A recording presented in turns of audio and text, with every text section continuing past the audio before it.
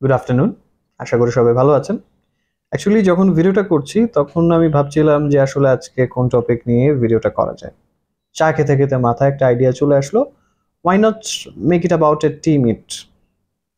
তো একটা ইন্টারেস্টিং বিষয় নিয়ে আমি অনেক আগে কথা বলেছিলাম যে যখনই আমরা কারোর সাথে প্র্যাকটিস পার্টনার হিসেবে কথা বলতে যাই, তো আমাদের একটা জিনিস মাথায় রাখতে হয় যে আমার চাইতে যদি ভালো স্পিকার হয়, অবভিয়াসলি আমি তার কাছ থেকে শিখতে পারবো, কিন্তু সে কিন্তু আমার কাছ থেকে খুব একটা শেখার নাই। সো কেন শিখবে? ওই জায়গাটাতে আমার একটা প্রপোজিশন ছিল যে আপনারা তাকে চায়ের দাওয়াত দিতে পারেন, পাশাপাশি যদি অন্যান্য স্ন্যাক্স থাকে ইট উড বি গুড। তো সেক্ষেত্রে কিন্তু ওই চায়ের লোভে হোক কিংবা সিঙ্গারার জন্যই হোক, কিন্তু জিনিসটা জমবে। তো এখন কথা হচ্ছে যে কিভাবে একটা কনভারসেশনকে ফ্রুটফুল করা যায়, কেন আপনার সাথে কথা বললে আমার ভালো লাগবে, বা যে আপনার সাথে কথা বলছে আপনার কেন ভালো লাগবে তার সাথে কথা বলতে। ওকে, so let's talk about that. আমি হাসান প্রত্যয় আপনাদের সাথে আছি ট্যালেন্টেড ল্যাঙ্গুয়েজ ইনস্টিটিউটের পক্ষ থেকে। তো প্রথমে যেটা বলবো সেটা হচ্ছে একটা কনভারসেশনকে ইন্টারেস্টিং করার জন্য খুব সুন্দর একটা গ্রিটিং দরকার।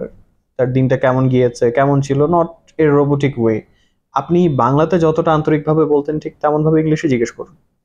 লাইক খুব ক্লান্ত একটা দিন এসে চেহারা খুব ক্লান্তি দেখা যাচ্ছে, তখন আপনি ওই ইমোশনটা নিয়ে আসেন।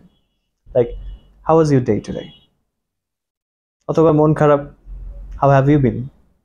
অনেকদিন পর দেখা হয়েছে, how is life treating you? You could say in different ways, অনেকভাবে কিন্তু বলতে পারেন। এখন ইমোশনটা যদি ঠিক না থাকে তাহলে কি ঘটতে পারে সেটা একটু চিন্তা করে দেখেন। একটু সিনারিও বলি। ধরেন তার সাথে আজকে খুব বাজে একটা দিন গিয়েছে, তো আপনাদের খুব হাসতে হাসতে বলুন, how are you doing man? So তখন উঠবে তার মেজাজ খারাপ, খুব স্বাভাবিক, তার দিনটা ভালো যায়নি। সো এই জায়গাটাতে আপনার ইমোশন অনুযায়ী কথা বলতে হবে, আবার খুব বেশি রোবোটিক ওয়েতে বললে কিন্তু শুনতে ভালো লাগবে না। তারপর খুব সাধারণ টপিক নিয়ে কথা শুরু করতে পারেন, যেমন ভালো মন্দ জিজ্ঞেস করার পাশাপাশি জীবন কেমন চলছে, বাংলাতে বললে অনেক টপিক চলে আসে। আবহাওয়া নিয়ে কথা বলতে পারেন। তারপর আপনারা যদি একই ব্যাকগ্রাউন্ডের হয়ে থাকেন, সেক্ষেত্রে আপনার স্কুল কলেজ বা ইউনিভার্সিটির ক্লাসের বিষয়, ফ্রেন্ডসদেরকে নিয়ে কিংবা আদার্স যে বিষয়গুলো নিয়ে আমরা কথা বলে থাকি সেটা নিয়ে বলতে পারেন। দ্যাট মিনস আপনাদের কমন ইন্টারেস্টের জায়গা যেটা, ঠিক আছে। আর যদি একেবারেই ভালো লাগার জায়গা না থাকে, দুজনের মধ্যে একটা কমন গ্রাউন্ড না থাকে, সেক্ষেত্রে কথা চালানো মুশকিল। এই ক্ষেত্রে সবচেয়ে কমন ইস্যু হচ্ছে রাস্তাঘাটের জ্যাম নিয়ে কথা বলতে পারেন, if you R stuck in a traffic. So that would be good. এখন কেউ আপনার সাথে যখন ইংলিশে কনভারসেশন করছে তখন কিন্তু একতরফা বলে গেলে হবে না, মাঝে মধ্যে রিপ্লাইও দিতে হবে।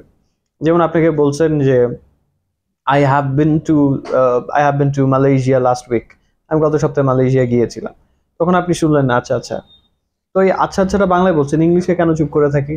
তখন বলতে হবে, ও you have been, so how was the journey. আপনি পাল্টা তাকে প্রশ্ন করবেন, how was the journey, how did everything go, what's the procedure of what this A booking hotel in Malaysia. So এই জিনিসগুলো নিয়ে যখন আপনি কনভিনিয়েন্ট কোশ্চেনগুলো করবেন তখন সেও কনভারসেশনে মজা পাবে, ঠিক বাংলা যেমনটা পাই, তাই না?